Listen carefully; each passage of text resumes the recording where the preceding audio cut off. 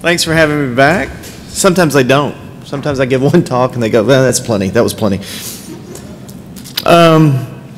I moved back to Arkansas in 2009 for the purposes of helping start the state trauma system. I served as the medical director of the system for about 6 years, and we had a fascinating experience. And I think as I hear about what's going on in Arizona right now, as you're opening rules and you're looking at funding sources, I hope this talk is germane to what you're trying to do. Just like everywhere else in the world, this was a typical Friday night in Little Rock, Arkansas.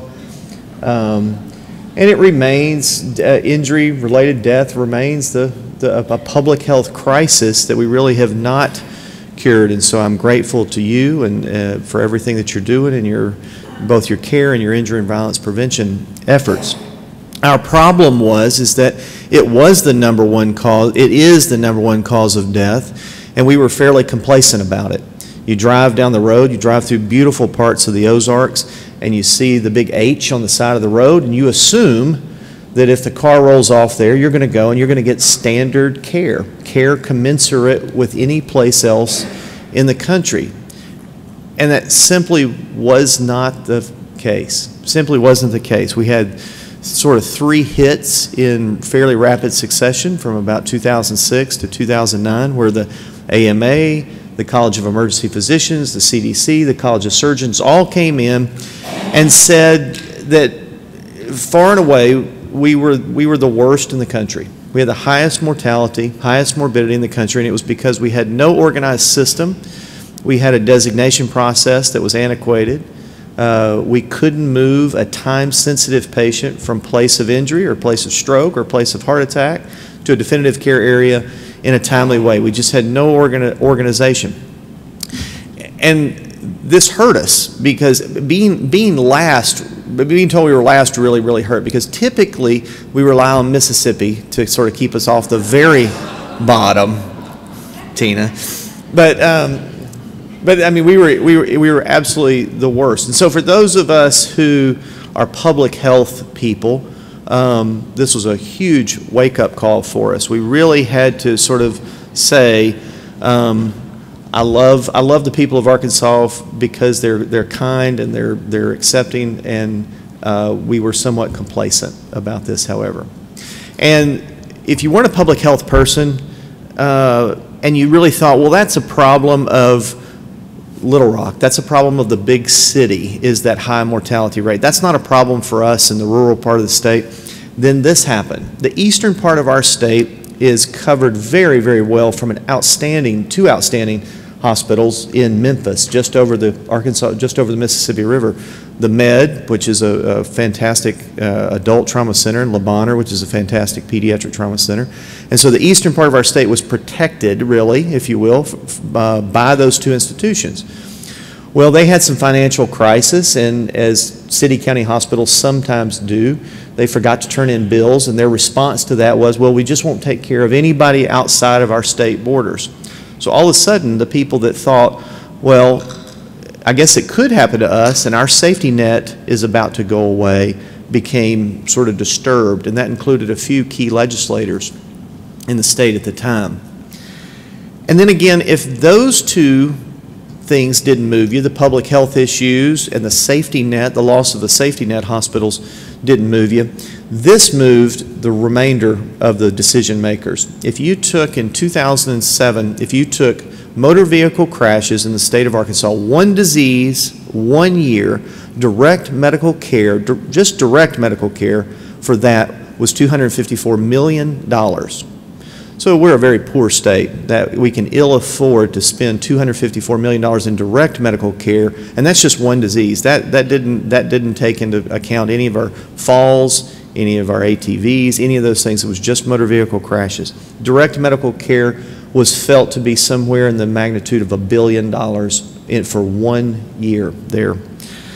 So no matter what motivated you, whether it was the public health, whether it was the perception of loss of your safety net, or whether it was the financial impact, there was a crisis in the state.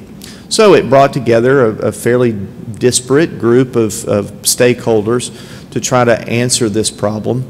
And I think this really leads to my first set of lessons learned in development of this system. You have to first acknowledge that you have a problem. I think you have to have somebody else come in and do a critical, independent analysis of where you sit and let you know whether you do or don't have a problem in a region. And then I think you have to find ways to make it personal to whomever you're trying to influence. And that's going to be people like us. It's easy to influence us. We have to sit in a small room with the families and hold their hand and tell them that a loved one just passed, and we do that so often that it's the public health issue that moves us. But there are those who are charged with looking after the fiscal responsibility of a state or a region, and you have to find ways in which to speak to them. And then there's a group who's somewhat complacent, so you have to talk to them about potential loss of their safety net, or a sense that this really could happen to them, their children, their grandchildren, their loved ones. This is not just a problem of the urban center. It's a very interesting balancing act, however, in getting everybody on the same page to move toward a solution for this. And sometimes you go about it, and you can go about it in different ways, but you have to figure out politically how you can do it in your area.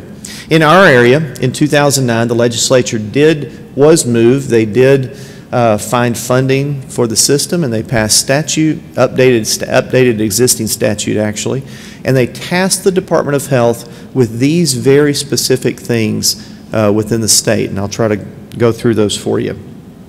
The first was the creation of a statewide registry, and I think if I could say one mistake we made was we probably started this too late, because what you really ultimately want to do is demonstrate an outcome. And to do that, you need pre-data. You need reliable, consistent pre-data. So the establishment of a registry first was the right move. I wish we'd have had it up front. We used one vendor. It was managed by the state.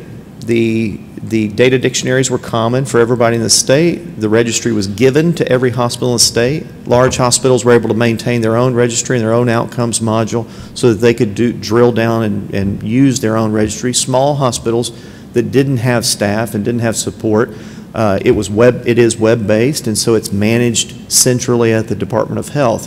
Very nominal cost to this. I guarantee you that if you add up your individual registries, the cost is much, much more than if you do it centralized and have it managed with a minimal effort at the Department of Health.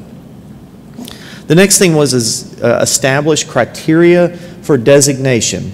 And there's a lot of debate in here, and I'm not sure the way we did it was best, but again, it's that balancing act. This is what we could do. We essentially took the College of Surgeons, we had on the books actually already, the College of Surgeons statute, or the College of Surgeons criteria from about 3 books back. And that was what was adopted. It did not meet modern standards, but it was at least something that everybody could get behind. It was something that the Department of Health could get behind. It was something that the hospital associations could get behind at the time, and it got us into the game. It got us thinking about trauma and got everybody singing off the same sheet of music. We got people giving data to the registry. We got in to do education. We got to do injury and violence prevention. And so it brought us together, and that's what we could get at the time. There are only 70 hospitals in the state that were eligible, and 68 of them participated initially. It was voluntary, and it was funded, and I'll come back to that in a moment. We created a statewide communication center. One of our challenges was that we could not get a patient from site of injury to first hospital to tertiary hospital in under 6.5 hours. That was our median. That was our median from time of injury to definitive care was about 6.5 hours. And a lot of that had to do with EMS picking a patient up and going blindly to the nearest hospital, not understanding what their real-time capability and capacity were. So you show up at a level 4 hospital that has no general surgical capability with a patient with non-compressible thoracic or abdominal bleeding, you have provided them no benefit. No benefit. And this was a very tough, this sounds simple to us, but it was a very tough political thing because the ambulance people, that's their hospital, that's where they're going. They don't want to leave their county, they don't want to leave their catchment area. They sometimes didn't have resources to be able to do that. So this was a big change for us. So the Communication Center at least advised them what the real-time capability and capacity. This is our then Governor Beebe, who was instrumental in setting up the system in front of the comm station that has every hospital and its real-time capability and capacity. And then if you want to move a patient in the state, so what's required by statute now is that if you meet CDC triage criteria for major or moderate trauma, you have to call the call center, and the call center will direct you to the appropriate nearest hospital. Obviously, you can go to the closest hospital if you have uncontrolled external hemorrhage or you have an airway problem, but it would move you to the right hospital. And then if you want to transfer within our system, you have to call the call center to understand that for sure you're going to a place that has the capability and capacity at that moment for that patient, and to know where all the traffic is moving. And this has absolutely eliminated double transfers for us in the state. So our average time now from the time that a primary hospital picks up the phone and starts looking for an accepting hospital was about 2 hours before, and it's about 6.5 minutes now by the time all of this is recorded. All of this goes through a PI process, and the level 3 and level 4 hospitals will tell you this has been the absolute best thing for time-sensitive diseases that's happened in our system. And we've subsequently rolled it out for stroke and STEMI. So this has been a huge thing. We clearly needed to raise all ships in our Navy at one time. EMS, nurses, physicians needed to have modern education, and the way to do this really was through a third-party educational foundation that blanketed the state very quickly with trauma-specific education. This was funded. The funding source, it varied year to year, and sometimes it would be as low as about $600,000-700,000, and sometimes as high as about $1.1 million. But for $1.1 million, we educated an entire state. Every surgeon in the state became current in ATLS. Two-thirds of the surgeons in the state took the asset course.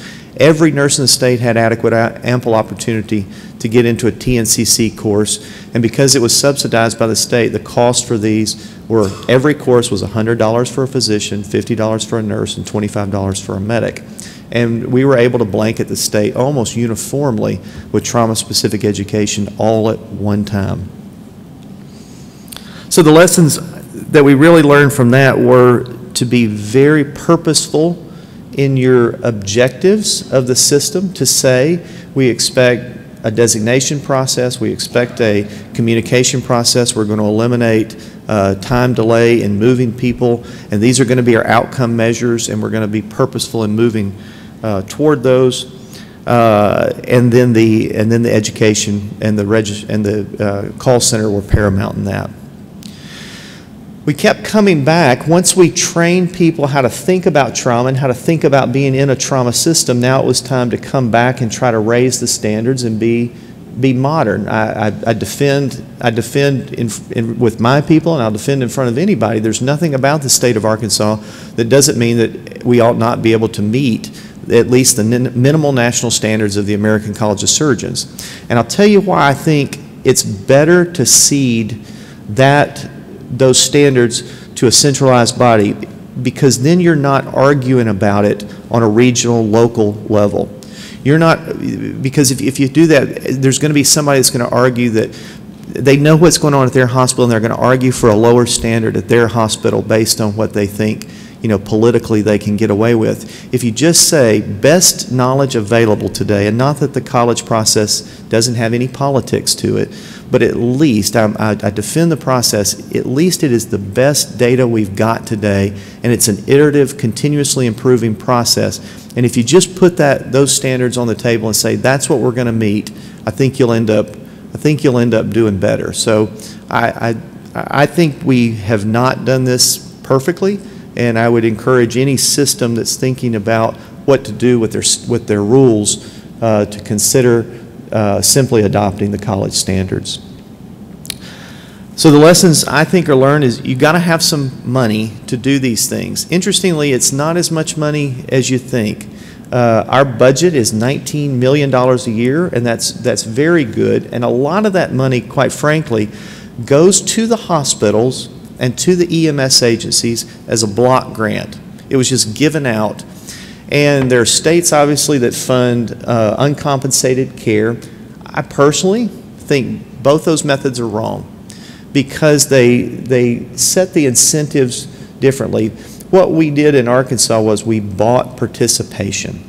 And once we gave it out and we had standards at this level, if you wanted to raise those standards and you wanted different participation, everybody needed more money to do that. And there was no more money within the system. To me, it makes sense to incentivize the behavior that you want to see. If you want to see hospitals move that are really able to operate as a level 2, if you want to see them move from a 3 to 2, incentivize that behavior.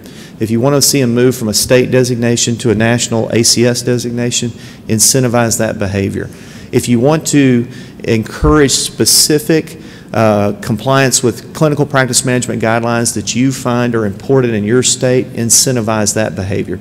So my suggestion after our experience is reserve funds to be able to incentivize the behavior that you're trying to encourage within the system. How you end up funding it is always sausage making.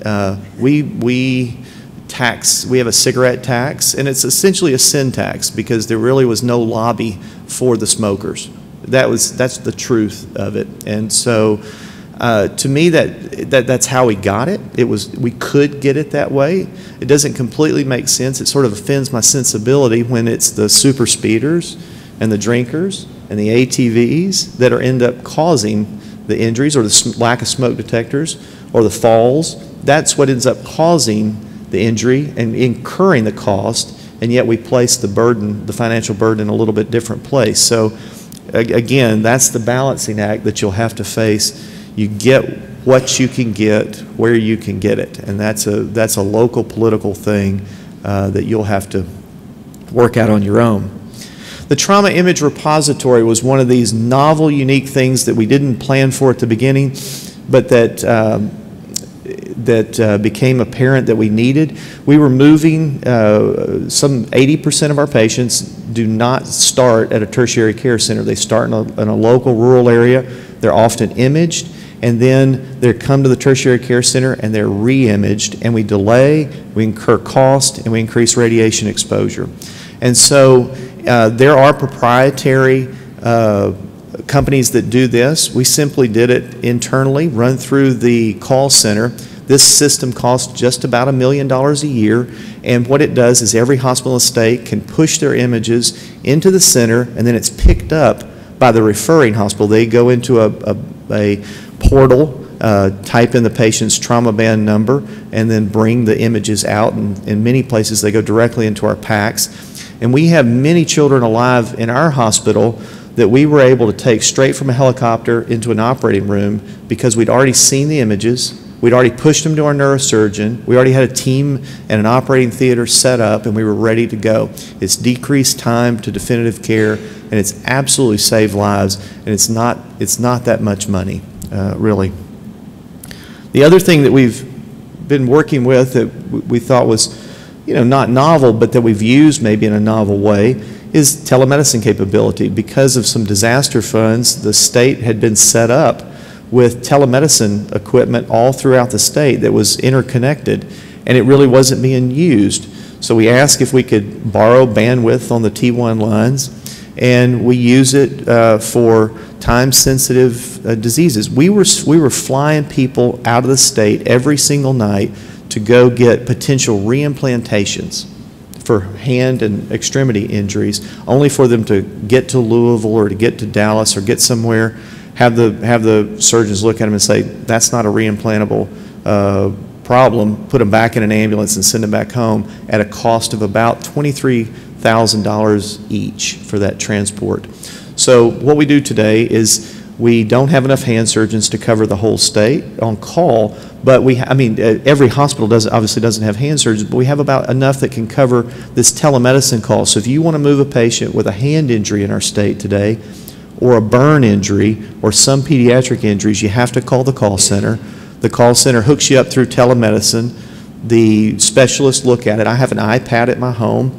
I get a phone call on my pager. It says go to room 4, and I open it up and I see the burn patient. The hand surgeons see the hand patient, and we help with triage decision makings. We virtually eliminated unnecessary transfers out of our system and costly transfers for unnecessary hand injuries. We've improved the accuracy of resuscitation for burn. We've improved the triage of burn patients with this system, and it's incredibly low tech. The budget for this is about $600,000, if I remember it correctly. But we've paid for that in spades. We've paid for that in multiples in the savings of unnecessary movement of patients. So one of my lessons learned is retain some funds. Don't give out all the funds. And I make the hospital associations mad. Don't give out all the funds to the hospitals. Don't give them all out to the. Retain some money for innovation. There are going to be some things that are particular to Arizona as they were to Arkansas that are needs, and if you have given out, if you've obligated all your money in those things, you don't have the ability to spend $600,000. That is not a lot of money in a state system for an image repository, or $1 million for a statewide education foundation, or the telemedicine program, something like that. That's just not a lot of money to make those things happen. And then I really would encourage you to get outside eyes. Again, sometimes the politics internally prevent you from either seeing the opportunities or getting to resolution on some of those opportunities. And so the American College of Surgeons does have a systems evaluation committee that can be very, very helpful, and there are people that have sort of helped with system evaluation and setting up in many places in the country, and I would encourage you as you think through your new process to get some outside evaluation and help.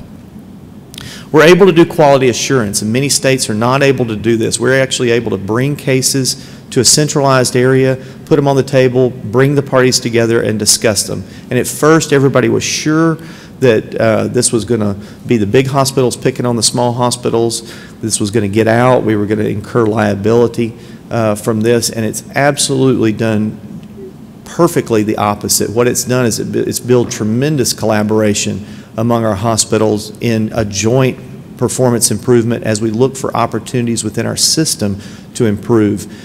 We've had no legal issues with this, and we've seen a tremendous benefit from being able to do statewide quality assurance.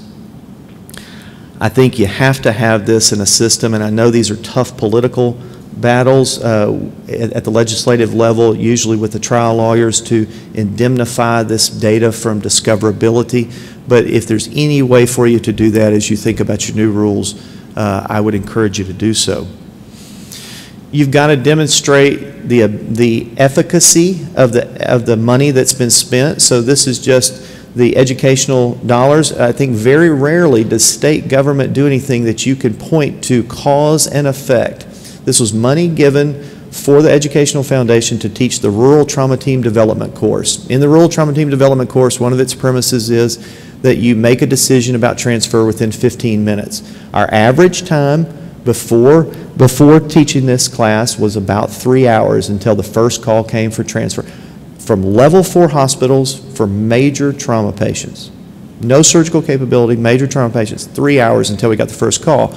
We taught the Rural Trauma Team Development class, and you see on the right side of your screen what the results were. It decreased that by about a half an hour to begin with, and that number continues to decline over time as the penetrance of the course goes up. Now that's still way too long, but that's a cause and effect. That's a direct cause of going out and teaching this class throughout the state. We then performed a preventable mortality study. There had only been 3 or 4 places in this country that had done region-wide preventable mortalities, where you truly do a Delphi process and you bring stakeholders together, you take the death charts and you put them on the table and you go through them and you say this was preventable, not preventable, or acceptable care, and you identify opportunities for improvement. We were able to do that with pre-system charts in 2009, and then we chose a very aggressive timeline in 2013-14 to do this, and put the group together to look for opportunities. Here's what we found before the system development. We affirmed what the other agencies had told us. Preventable mortality rate was 30%. 1 in 3 patients, 3 out of 10 patients who died of injury in the state of Arkansas, their death could have probably been avoided had they received optimal care. It's abysmal. It was abysmal. States that have started this in the past have been at about 20%, and well-functioning systems are down to 3, 4, 5%. So we really affirmed again that we had a problem. About 50% of those hospitals had additional opportunities for improvement, and only very little of the care was deemed to be appropriate for those that died of injury. The beauty of this is we were able to dive down and figure out where the problems were. So the deaths early were from hemorrhage. And so good. Now we've got an educational arm that's out there blanketing the state. What we can do with that is really work on early hemorrhage control. We can teach surgeons the ASSET course. We can teach medics about tourniquets. We can talk about hemostatic dressings. We can talk about getting people moved faster. So it really focused our educational efforts and some of our policy efforts to know what it was we were trying to accomplish there. We were able to look at different care areas. We were able to look at pre-hospital, ED, OR, and figure out where the opportunities were. So in the pre-hospital arena, it was about airway management. And so we have courses specifically for pre-hospital providers in airway management, chest injury management, chest tube placement, and we've blanketed the state with that because of the data that came out of the preventable mortality study. So here's the before and after. We were at 30%. It was cut nearly in half in a 4-year period, which is pretty unprecedented. All the other studies had been over about a 10-year period, had shown a similar 50% reduction. We were able to show it in about a 4.5-year period. Care appropriate nearly doubled. And the biggest change that we saw is we were organized and getting a trauma team to the patient's bedside if they had a significant injury. And we felt like that was probably the biggest cause of the increase in our savings there. The overall mortality, because of the preventable mortality decrease, the overall mortality decreased by 4%. You say, well, that doesn't sound a lot. But at 2,500 deaths a year, a 4% change, and when you give that number and the average age to the health economist at our School of Public Health, that translates into $177 million in tax dollars saved by Arkansans who didn't die. That's about a 9-fold return on investment. So no matter which side of the, in our state, taxation is a bad word. And this was a tax given to the Department of Health to organize the system, but it had a 9-fold return on investment. And I would guarantee you that any place in the country that gets this organized and implements this is going to have a return on investment of money given to improve trauma care. Our preventable mortality decrease and our trauma team was felt to be the biggest part. What we're doing now is we're drilling down deeper into hospitals, and we're trying to look now at hospitals longitudinally over time and hospitals with hospitals. Our level 1 and level 2 hospitals participate in TQIP. All of our state is participating with the Michigan TQIP or the Arbormetrics group in a risk-adjusted benchmarking to look at our performance over time and to see where other opportunities exist for us. One of the other things that I think we did not do very well is we did not keep our constituency informed well enough. I think, I'm a naive public health servant, trauma surgeon. If I get it's a good day. I get to walk out and patients are doing better, I feel good. What I failed to realize really was that the public needed to know about it. The elected officials needed to know about what good work, and that's a little counterintuitive. The self-aggrandizement is not really part of who I am, but somebody within the system needs to do it. You have to let your legislature and the public know what you're doing. They need to be the drivers of your continued success. So be very clear on your evaluation plan. If you get new rules, say, here's why we're getting new rules, what we expect to achieve with those new rules, and be sure you have an evaluation plan that's set up correctly to demonstrate that you either did or didn't get there, and be brave enough to put the data on the table. If you're not right in some places and we were not always moving in the right direction, course correct, and be brave enough to do that. Measure the before and after. The preventable mortality study is a terribly powerful tool for us, and I would really encourage you to think about setting aside some funds to do something like that as you write your new rules. And then do a better job than I did, certainly, about keeping the public and the elected officials informed, and make them your champions for continued success of your program. Again, I realize we didn't always do it well. We balanced it. We got what we could get in certain areas. You'll do the same. You'll get what you can get in certain areas, but keep moving forward and let the legislators and the public help you with that. Don't forget how powerful you are as a lobby. You are respected. You are the authority. You do need to lock arms, and you do need to be at the legislature, and you do need to be at these meetings advocating for this funding, advocating for changes that really do make sense, not what's just politically expedient or good for one healthcare system or another healthcare system. You need to be arguing for the highest standard that you can achieve. And you're more powerful in that effort than you know. My last few lessons learned from our system were that you do need funding.